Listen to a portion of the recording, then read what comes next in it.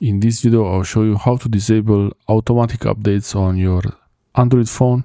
This is the Sony Xperia 1 Mark V, and for whatever reason, if you wanted to, I will show you how to do this. So first go to settings, then system, and here for Xperia there is this option in the settings on the top there where you can disable the system updates. On other Android phones this will be slightly different or completely different, and now the automatic update is off. It was actually always off before.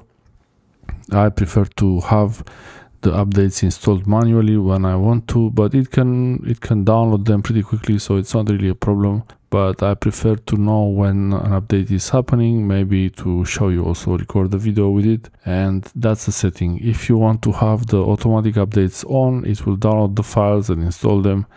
To prevent the apps from doing automatic updates, you open the Play Store app and tap on your picture there where it shows your profile icon, and go to the settings in this page, and then automatic updates apps, auto update apps. Here you have the preferences. You can stop the auto updates completely by choosing don't auto update, and you can also do the updates on over Wi-Fi only to save mobile data.